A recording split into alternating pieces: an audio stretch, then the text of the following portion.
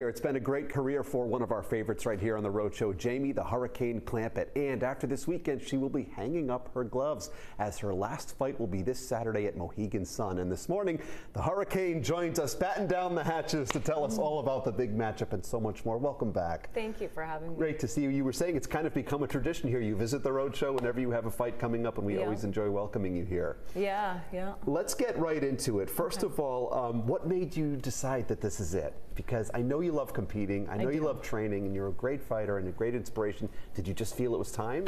Yeah, I think so. I mean, just, you know, over the years, it's been a lot, and just having my kids and my family, my husband, you know, I think I want to kind of leave the sport on a high and feeling good and just still have so much love for the sport. I think that's a very interesting perspective here, because many times those of us who are fans, we enjoy going to watch great competitors like you in action. Maybe we lose sight of the person behind the competitor. We don't realize that there are in some cases, families here.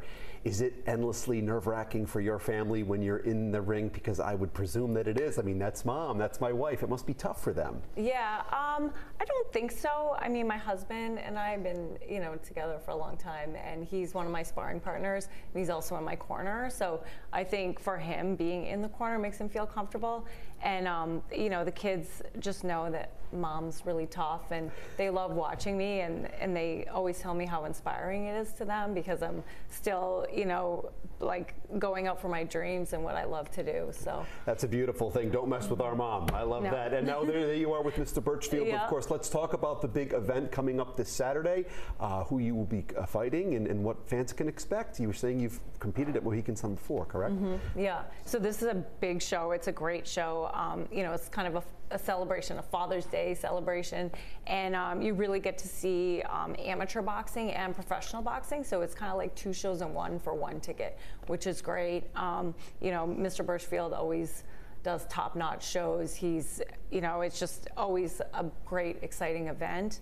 And I'm just really grateful to be a part of it. He is so passionate, and I know that you share that same passion, and I would think for you, having him, CES, give you the opportunity, the platform, really, I mean, you could be the best fighter in the world if you don't have a place to showcase your craft. You're missing a big something, aren't you? Yeah, it's just, you know, for myself and other local boxers, like, we need him. We need, you know, a great promoter that, you know, inspires us and gets us the right fights, and, you know, having it at a beautiful venue like Mohegan is just amazing. Definitely. And for you, you know, Jamie, as you kind of wind things down and wrap up, well, first of all, do you think you could stick with it? Because I know the mind of a competitor, it's hard to stay away, isn't it? Especially when you've done something your whole life. Yeah, this has been a hard week for me.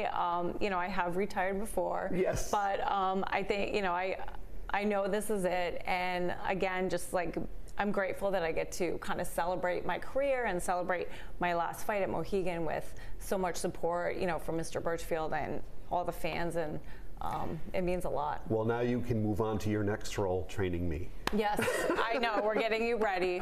So she's the Hurricane. Last time she was here, I said, I'm the light drizzle. She's much more intimidating, but all kidding aside, Jamie, you've been a remarkable inspiration for so many young women out there as well. Do you see yourself that way?